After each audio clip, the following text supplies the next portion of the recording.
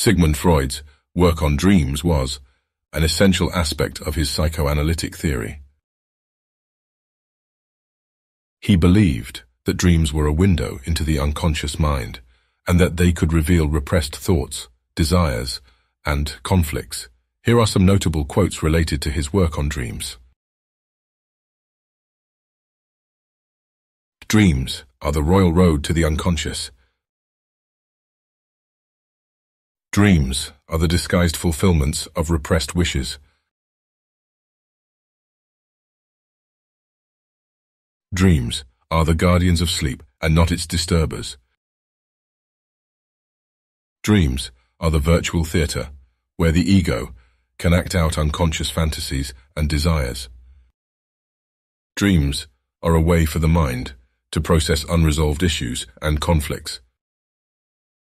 Dreams do not conceal anything. Instead, they display in a perceptible form the desires that are repressed.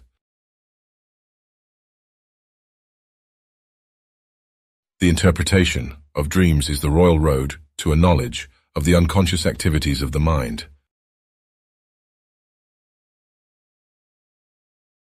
In dreams, the most secret and deepest wishes of our hearts find expression.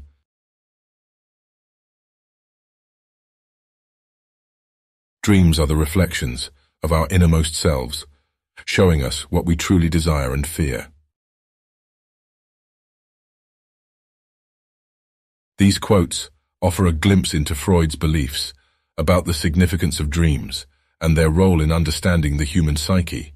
His work on dreams remains influential in the field of psychology to this day.